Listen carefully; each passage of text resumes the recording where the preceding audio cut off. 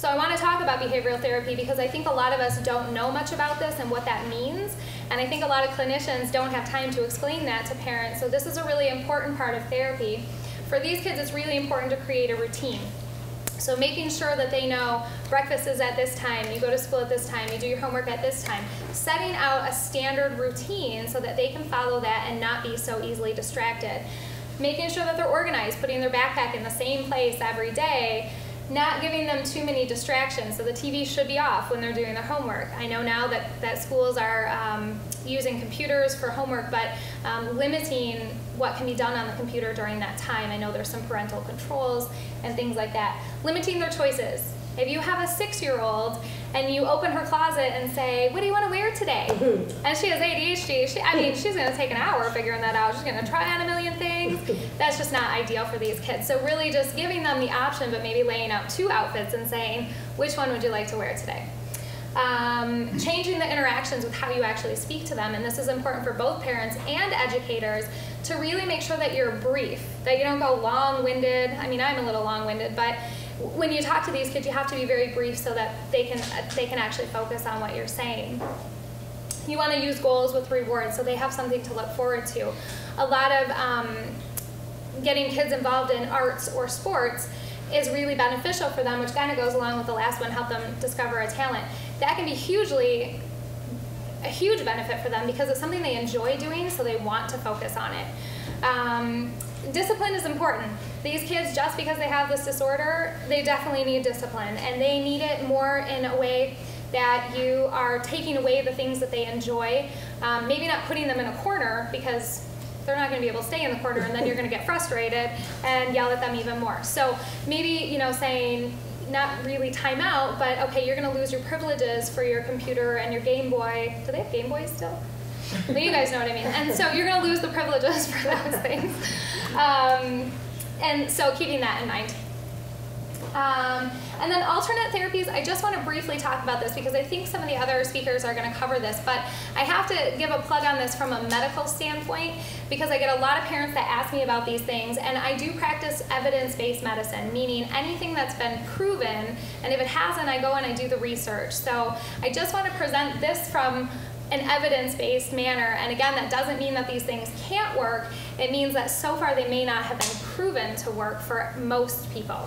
So screen time and diet. Screen time. I talk to my parents about kids should not be in front of any screen for more than 2 hours a day. The average American right now is sitting in front of the TV for 7 hours a day. 7 hours, which is alarming. Screen time has not been directly related. So even though we're saying, no, you shouldn't do that, it hasn't been linked to the development of this disease. Diet, there's a big push. I'm going to talk about the Fiend Goal diet here in a minute, but diet, no, has not been linked to the development of this disease. The Fiend Goal diet I want to just briefly talk about because if you Google, and everybody Googles everything now, right? So if you Google ADHD, this comes up. And this guy presented this research in the 1980s that said, well, some people are really sensitive to aspirin-containing products or things with artificial flavors or preservatives. Aspartame is a big one, which is found in our diet sodas. And so maybe that's related to it. His studies at the time did actually show that when he eliminated this from some kids' diets, their behavior drastically improved. But further studies after that have not proven that at all. So is it worth a try? Maybe. But is it gonna turn out to be the answer? Maybe not. Supplements. Again, this is a big push right now.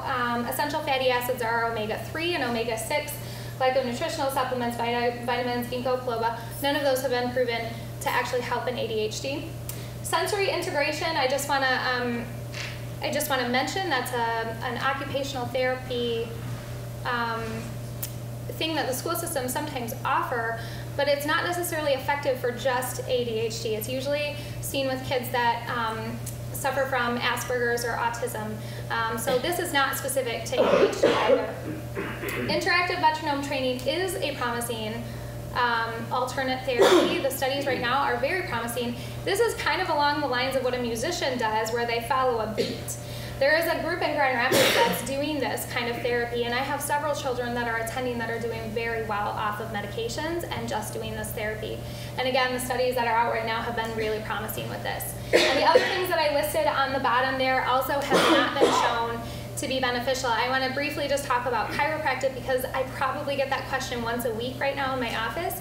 If a parent can bring their child in to have chiropractic treatment, will that help? The studies are not showing that it will, and I always caution parents, I am all for chiropractic treatment, but I will caution parents they need to find someone that is comfortable with children and is trained in children's chiropractic, because that doesn't come without risk, of course. So is it going to help their ADHD? Probably not, but if it makes a child feel better, I'm all for it, as long as the person is trained appropriately. These are just some websites. The CDC is a great resource. They have a number of great things. The helpforadhd.org answers a lot of burning questions about all sorts of things, and they have great links to other research articles and things like that, so that's a very user-friendly site. And then, of course, these professional organizations that nobody ever really wants to look into unless you're me, and so I just listed those because they're important in my field. So, and that's all I have from a medical standpoint. I know we have a lot of other great information, and I talked really fast, so I'll be around for questions afterwards.